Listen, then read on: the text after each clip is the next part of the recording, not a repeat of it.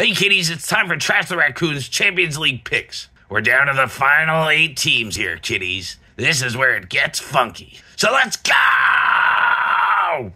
Arsenal versus Bayern Munich.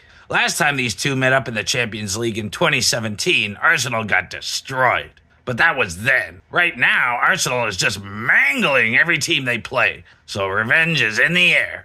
They're at home. The Bayern fans are banned from the game because those idiots set off fireworks in a previous game. And Bayern has had a dreadful season. They've got some good players for sure, but I see this scary Arsenal team crushing their dreams. Final score 3-1 Arsenal. My betting tips are Arsenal to win and over 2.5 goals.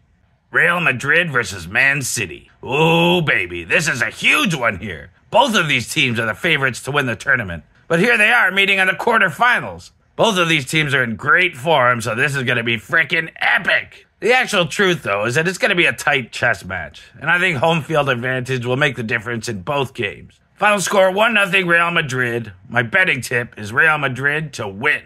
Athletico Madrid versus Borussia Dortmund. Dortmund are pretty much considered the weakest team left in the tourney, but they've been playing really well. Even so, Athletico at home is a tough one. These dirty jerkholes will be a mountain to climb. So I'm going for an Athletico win. Final score 2-1 Athletico. My betting tip is Athletico Madrid to win.